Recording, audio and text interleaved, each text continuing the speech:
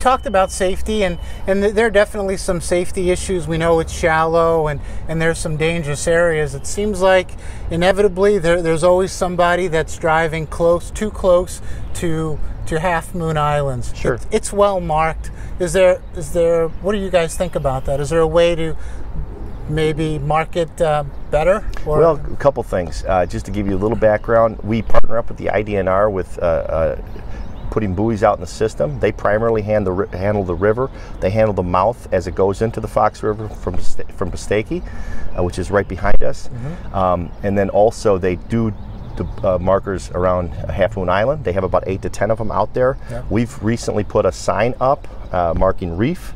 We're going to be putting another sign out in the coming weeks. We're waiting on some lights, but we're trying to do a little bit more there because folks continue to have a problem. Yeah, that's great.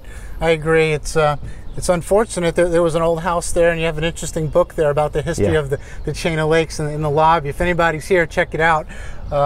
So there was an old house, and it looks like, because I went there up close last year, it looks like it's not the soft bottom that most people think. Correct. There's quite a bit of stone right around that island. So, right. And in fact, you can't take any area for granted on the system, especially when you're getting close to islands or remnants of islands. So folks should always maintain caution when they're using the waterway. Yeah, for sure.